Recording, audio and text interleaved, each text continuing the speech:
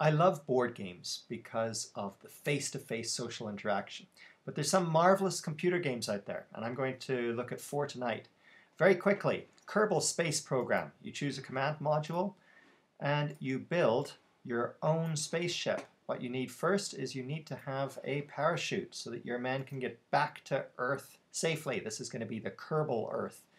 And next, I want a decoupler. This means that I can get rid of my used fuel tanks whenever I'm trying to land. These are my fuel tanks here. I'm going to put 3 on.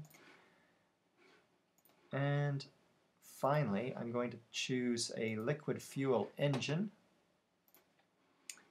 One of the things I like best is this symmetry little tab. I'm going to choose 6-sided symmetry. I'm going to add extra fuel tanks.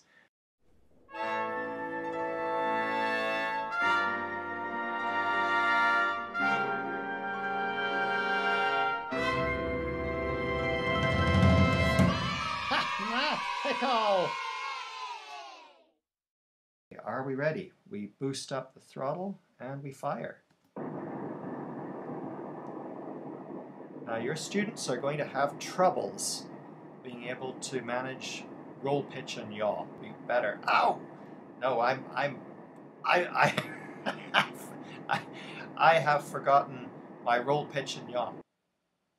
I'm now in outer space. I'm close to the Kerbal Sun and the Kerbal home planet, but unfortunately for me, I'm also in a very tight hyperbolic orbit around the Kerbal Moon, and I don't have very much fuel to maneuver by. So this is bad news for Bill, Jebediah, and Bob.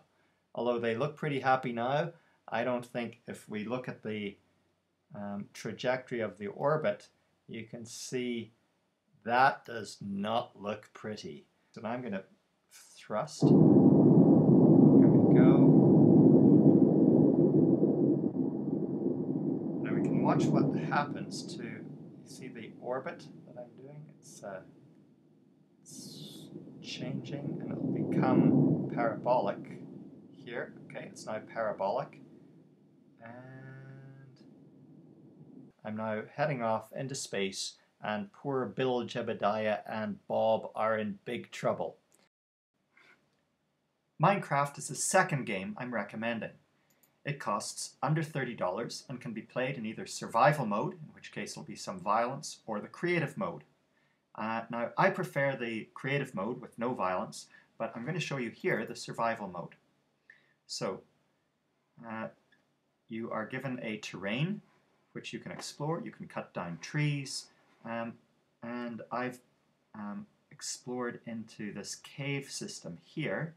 I've got a pickaxe in my hand. I've made a bed already. I had to kill some sheep. That is not graphically violent. You just take the sheep wool and you can make yourself a bed as long as you have some wood as well.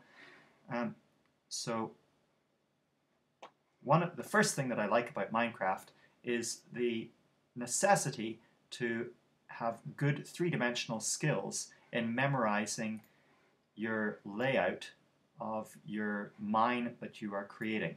So it gives students a great reason to memorize the layout of the mine. Second reason I like Minecraft is because of this crafting table. The crafting table can be used, for example, I can take some oak planks and I can create some sticks. Whenever I put the oak planks in this arrangement here, I can create sticks. I can take those sticks and some cobblestone that I've just mined, and I can create, for example, a pickaxe.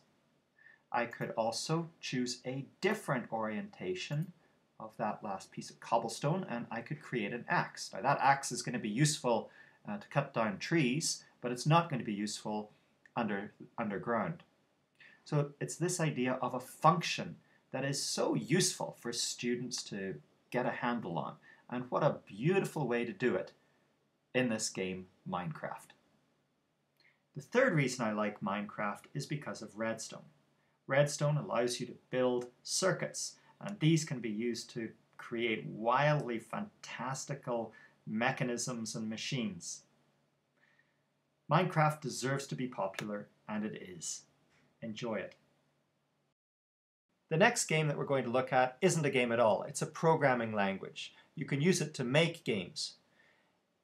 If this is not taught in some other class, it has to be taught in mathematics class. It's too important for our economy, and mathematics and computer science are too well integrated to somehow think that this should be just forgotten about and let kids figure it out by themselves. No, this has to be taught at some point in their education.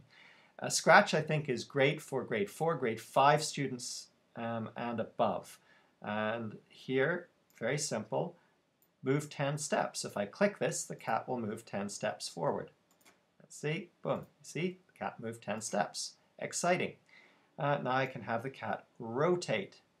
That just clips right in here. So now if I click this, it'll move 10 steps and rotate 15 degrees. Okay, I can do it again. I can do it again.